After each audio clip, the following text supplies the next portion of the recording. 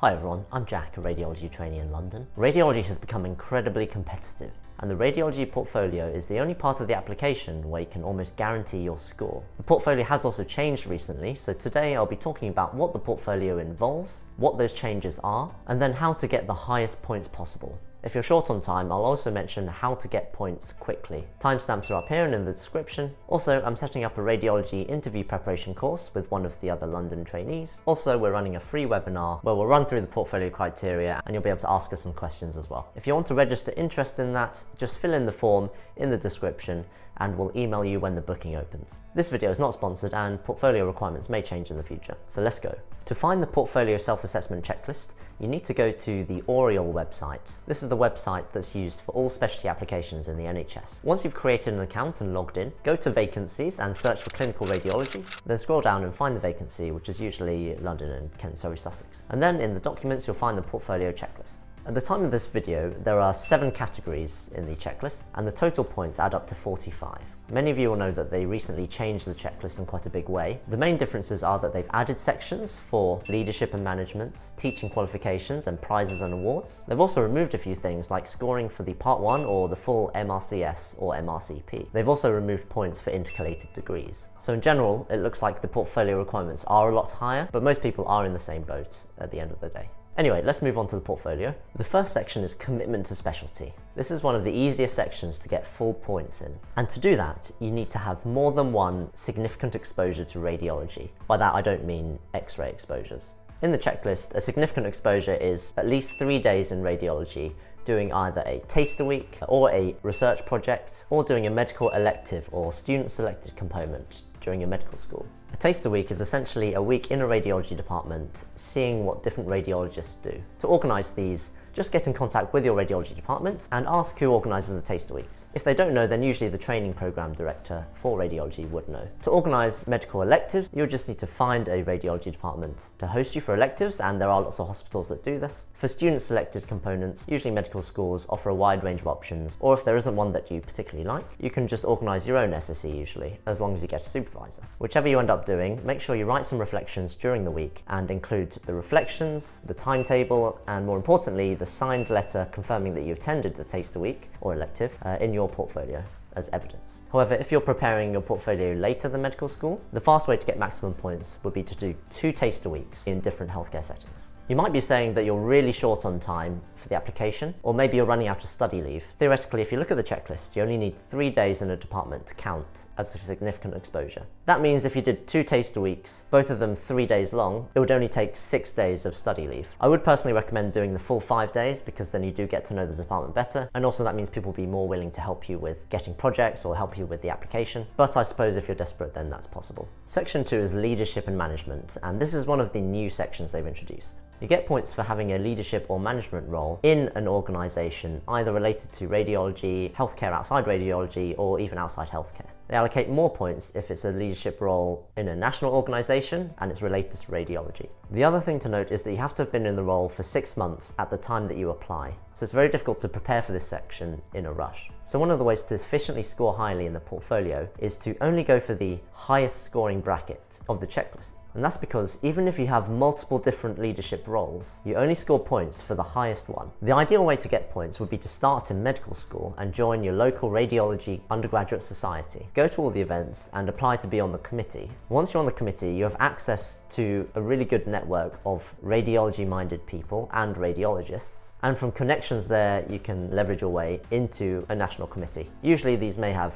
either junior doctor or medical student positions. If you want to see some examples, I'll make a list of these and I'll just put them on my website for you to look at. The evidence to include for your portfolio is a signed letter by a senior member confirming your role in the committee and also confirming that it was for at least 6 months. Section 3 is teaching and training. For this section, you score the most points for being the organizer of a national or international teaching program. If you look at the criteria, all you need to qualify as a teaching program is to do regular sessions over 3 months, and then to qualify as a national or international course, your attendees need to be from around the country or from abroad. And finally, you'd need a consultant or a senior figure to sign off your role as the organizer. To get maximum points, it helps to be part of some kind of radiology society, because then you can leverage that by offering to create a teaching course It can be anything. It can be aimed at medical students, for example, to help them with interpreting chest x-rays or something. And then once you have that audience, you just need to organize some teachers to do the course over 3 months. It can even be online, which makes it a lot easier to organize. And also by being part of the organization, it adds some legitimacy and weight to the course that you're doing. And it'll definitely impress the people who are marking your portfolio. If you don't manage to organize it that way, the other thing you can do is organize a local teaching course. This can be for doctors in your hospital. Again, common topics would be teaching the interpretation of chest x-rays, or if you're in another specialty like A&E or ICU, for example, you could teach inserting lines or chest drains. If you're on surgery, you could organize for some suturing teaching. There's so many things that you could do. I'll put a big list on my website. Finally, if you're really short on time, you can scrape some points by just organizing one session in your hospital, and you'd score lower points because it wouldn't be for 3 months. Whichever you choose to do, make sure you get some feedback and then put a summary of that feedback in your portfolio, as well as the teaching timetable and, most importantly, the signed letter from someone senior, like a consultant, confirming your role as the leader of the course. Section 4 is formal teaching qualifications. The important thing to remember here is that you can only score for qualifications that you've obtained by the time of your application. So if you're halfway through a master's, it won't count. In my opinion, I don't think it's worth doing a teaching qualification for a year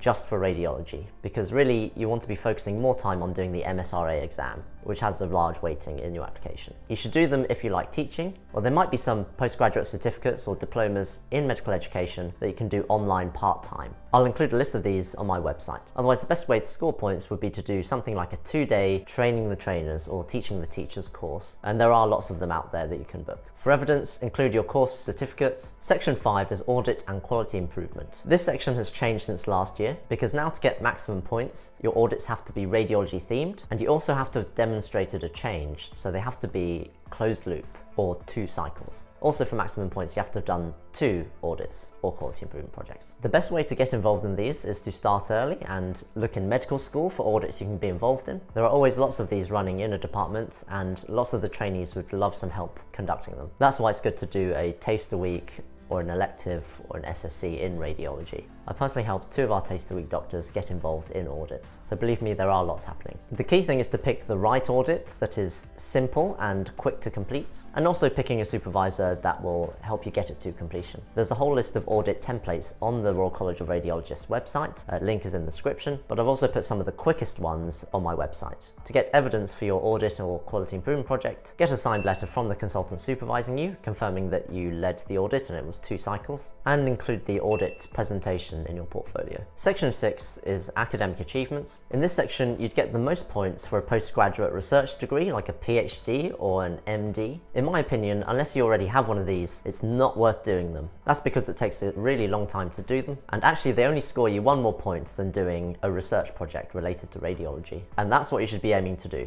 The quickest ways to get publications are by doing case reports, and in radiology there are usually lots of interesting cases around. The quickest I've done a case report is about 6 months, so bear in mind that even these still do take time. The other thing to do is to find the right supervisor, so before you agree to do a project with them, just do a quick Google and PubMed search to see how many publications they produced. What you really want is, if you're going to invest a lot of time and effort into a project, is that it actually gets completed before you apply. The other way to score points in this section is through oral or poster presentations, with more points allocated for national or international meetings. Although they sound intimidating, actually lots of national meetings accept poster presentations fairly easily. So you can take any audits or quality improvement projects or research project that you've been doing and just submit to the conference. The evidence to include for this section is for publications, an acceptance letter from the journal and the PubMed ID number. If possible, including the manuscript itself in the portfolio is helpful. And to evidence your presentations, you just need to include a certificate confirming that you did a presentation, which the conference would usually provide. The final section, number 7, is prizes and awards. This is one of the new sections, and to score full marks, you can either get a distinction in your final year of medical school, or get a National Radiology Prize, or a prize at a national meeting, such as a prize for best presentation. If you're still in medical school, then it's probably worth trying to get a distinction, not only for the points here, but also because your knowledge of medicine as a whole will help with your MSRA score, which is one of the other big parts of the application, testing your general medical knowledge. Alternatively, for prizes, there are lots of prizes such as essay prizes or prizes for audits and presentations nationally that you can apply for. I've included a list of these on my website. websites, but you can also just Google them. So in summary, to get maximum points, you want to start by getting involved in radiology departments through taster weeks and electives and SSCs, as well as through various radiology committees. And from there you can get involved in projects and prizes for the rest of the portfolio.